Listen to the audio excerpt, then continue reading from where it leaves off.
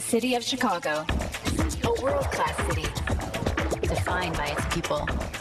We'll take you around town and show you why the second city is second to none. 24/7 Chicago, revealing the secrets of the city, one Chicagoan at a time. It was a night of glamour as we hung out at the Michigan Avenue magazine lunch party. I heard my girl Michelle Williams from Destiny's Child was there. Oh yeah, she's gorgeous. Check it out. I missed it.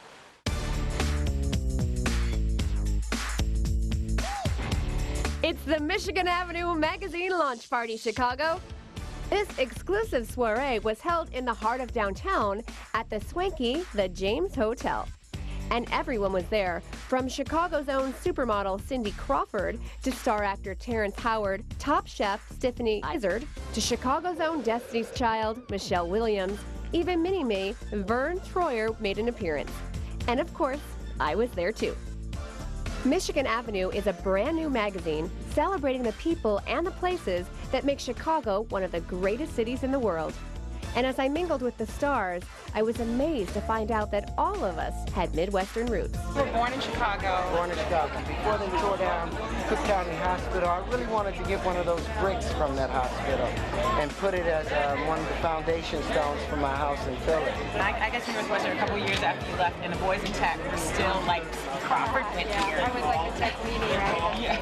Famous girl tech. I was like one of the few girls in tech there, yeah. I was born in Evanston, actually. Okay, and so now why are you back in Chicago? You live here full time now? I do. I moved back here about 9 years ago. I came out to visit some friends, and I just never went back.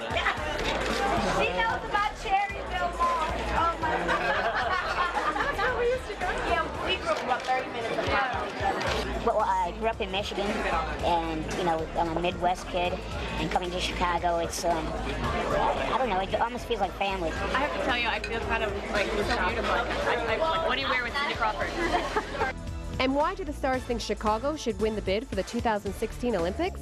To the committee, I mean, what better city could you ask for? We just have such a diverse and great culture, and with the lake there and everything, it's perfect. It's all about the people, because I would say it's a small town with a lot of people. Absolutely. How do you people say? Chicago is the greatest city on earth. Well, in my opinion, it's the best city in the world.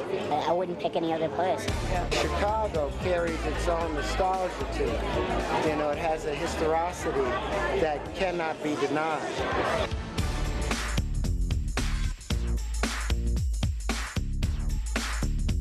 Hi, I'm Stephanie Izard. Hi, this is Vern Troyer. Hi, this is Terrence Howard. Hi, I'm Cindy Crawford, and you're watching 24/7 Chicago. I love you. Bob Jordan, a WGN news anchor for over 30 years in this fair city, has become a fixture in Chicago hearts. And 24/7 Chicago had a chance to go one-on-one with Bob. Check it out. This is WGN Morning News at 7.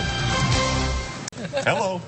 Hi, I wanted to find out, the other morning you showed a little clip of a magazine that Robin Baumgarten had an article in about herself, and Cindy Crawford was on the cover. I just wanted to know what magazine that was. I couldn't remember. Yeah, there it is, Robin. Michigan Avenue Magazine. The lovely Susanna Holman, fiance of our own Tom Negevin, the new editor-in-chief there. Brand new magazine. That brand was the new debut magazine. Issue they put debut issue. And look who's on the front.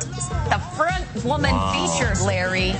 And notice Cindy Crawford and I posing exactly the same way. That's not a coincidence. Not a coincidence. Right. Michigan Avenue Magazine. Yes. October 1st, it's on newsstands. Yeah. I thought it was on Hey, let's get to that next. I think it's on stands now, isn't it? Who knows? There's an email from Jonas. Hey, guys.